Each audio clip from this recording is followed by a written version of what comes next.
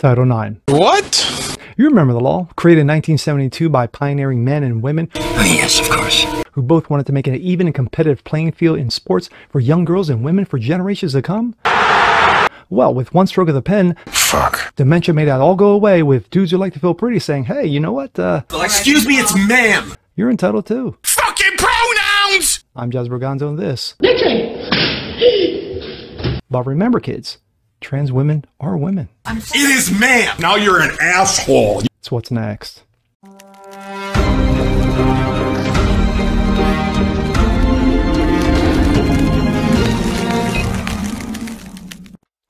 What's up, everyone? Jazz Berganzo. What's next? Your daily dose. Hope you guys are feeling good today. Of course, it is Saturday night. It is nightfall, and it is the weekend edition. Normally, I don't do these this late. Normally, it's like 1 in the morning and 1 in the afternoon. But, I have some things to do. Well, I'm here for you.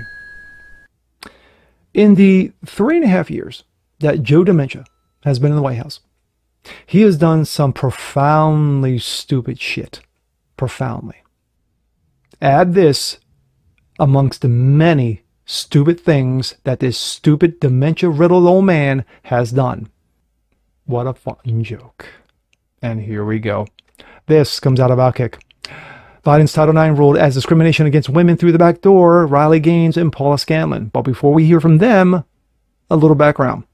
50 years ago, pioneering women and men fought the Title IX's passage. They knew their efforts would pay off by giving girls and women like us the opportunity our mothers and grandmothers didn't have. The results have been profound.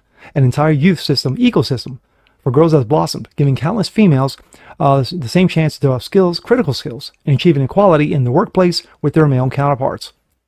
A recent Ernst & Young study found that a fully 94% of female business executives participated in sports as girls, making sports participation the most straightforward path to business success as an adult.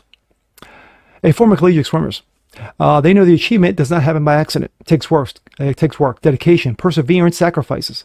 They learned as little girls, waking up at 4:30 in the morning to go swim practice, and then returning to the pool that afternoon to keep working to master their craft. They keep learning this in a recruiting process, where they learn to each a place to swim teams of our dream schools where they could compete and continue to pursue their dreams on a higher level. Despite this, it was not until 2020 that they realized how much they have been taken for granted in the opportunities made available to them by Title IX. In the most infamous picture in recent sports history, you have a dude who feels pretty in Will Thomas, balls hanging, defeats one Riley Gaines in an NCAA championship swimming race, taking the gold and telling the other women to go fuck themselves. Today, as they approach the 52nd anniversary of the landmark anti-discrimination law, women's athletic opportunities are under attack. The Dementia administration has proposed new rules that would require schools to allow trans mental athletes to compete on a team that's aligned with their gender identity instead of by birth, unless the school can demonstrate that allowing males who identified as women onto women's teams would undermine the fairness in competition or safety. But what about the fairness of opportunity? What could possibly be more unfair than telling a female athlete she didn't make the team because of some dude in a dress? It is precisely the form of unfairness, lack of equal opportunity that Title IX was passed to address. And yet the proponents of this new rule are perfectly happy in taking opportunities from women and giving them to men. Because these days, the best women, they're men. Sadly, the party that once took pride in advancing increased opportunities for women is now achieving and now actively working to undermine these benefits in the name of, quote, inclusion, diversity, equity. In fact, all 51 Democratic U.S. senators recently voted in opposition of the Protection of Women and Girls in Olympic and Amateur Sports Amendment, which would help protect the female sports category at the Olympic level. The irony should be painfully obvious to anyone with a brain, a heart, or, let's see, room temperature above 70 degrees. For us, it's not about a theoretical issue. It's one that was forced in our faces, and we mean literally. Not only that we were forced to compete against male swimmer Will Thomas, we were also forced to watch a 6'4" male with male balls, yes, he had balls, undressed in their locker room. To be perfectly clear, the anatomy, that we and many other women were forced to confirm that he is a dude. We were constantly informed that there were no protections in place for us to undress that any male merely claiming to have identity a woman didn't have access to. What are you saying? That a man just can't walk into a woman's space, drop his clothes, drop trowel, and say, look at this, and if you don't like it, look at it again. We were not looking for sympathy in our stories. We were looking for action. President Joe DiMencia has proposed changing Title IX to allow men who identify as women, yes, men who feel pretty, transmentals, to participate and destroy the integrity of women's sports. Not only is this wildly unfair, it is discrimination on the basis of sex. Enough is enough. We were gifted by Title IX for those who came before us, and we will fight relentlessly to gift it to young girls who have dreamt to win at elite level like we once did. Together. Now, when women are really under attack in a different way, like we haven't necessarily seen before, they've abandoned us. Or maybe they're still saying they are, but their actions are not following their words. Same thing with the NCAA. You know, you mentioned Title IX, right? Title IX, that national championships we competed at with, of course, Thomas, again, male, with the women. It was the 50th anniversary of Title IX.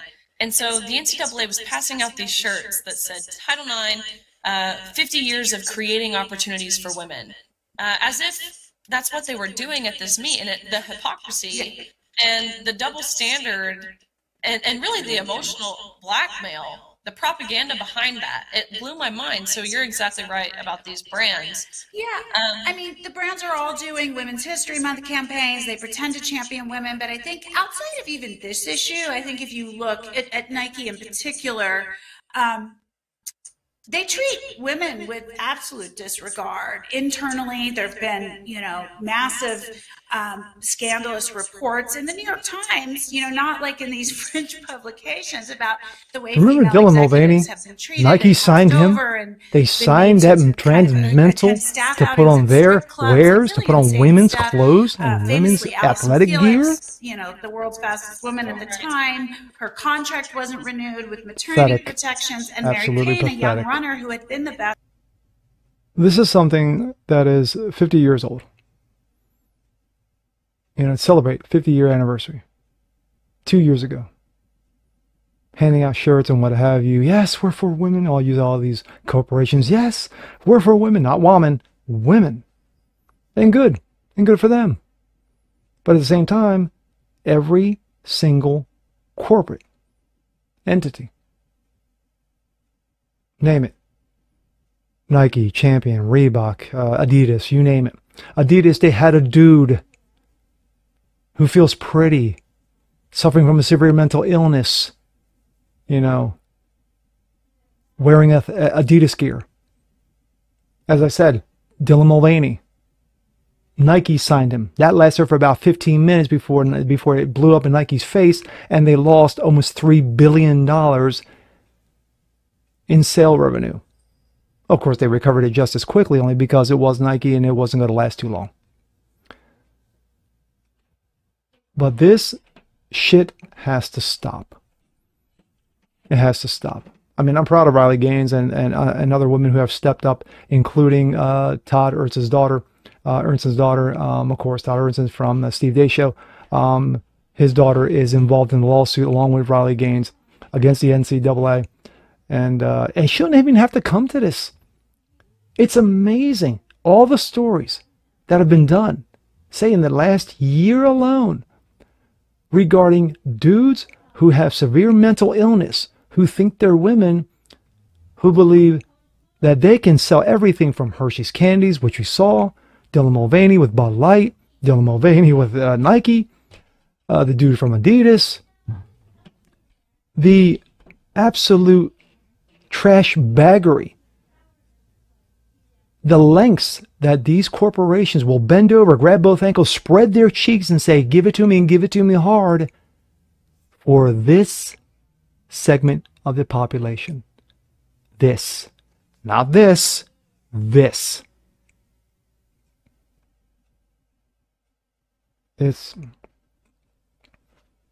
I've said this in prior videos before.